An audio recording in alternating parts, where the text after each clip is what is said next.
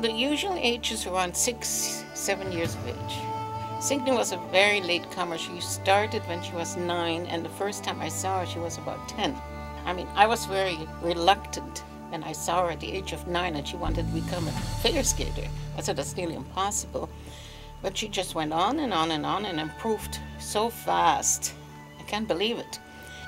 And last year, at the age of 14, she attended 5 international competitions in Europe.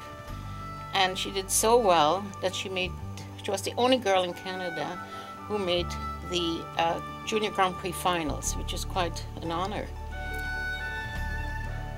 You can be in Junior Grand Prix competitions till you're 18 years old, so she has many years to go. She probably will enter the Senior Canadian Championships this year, because she actually is on senior level the way she skates right now. I think her rapid improvement makes her very special. I've never had a skater yet who improved so fast. And I mentioned it before. It's quite amazing.